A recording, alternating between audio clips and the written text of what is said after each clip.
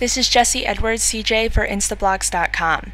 Israel does not have a geography which makes it appear to be best suited for agriculture, but still it has become a major industry, with Israel being a net exporter of food as well as a world leader in agricultural technologies.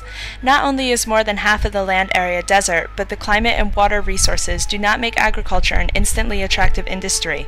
Just 20% of the land area is naturally arable.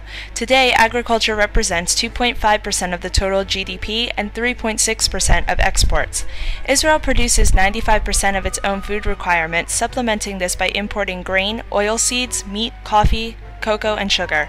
But highly capital-intensive agriculture is also facing some problems, as the production is not highly sustainable.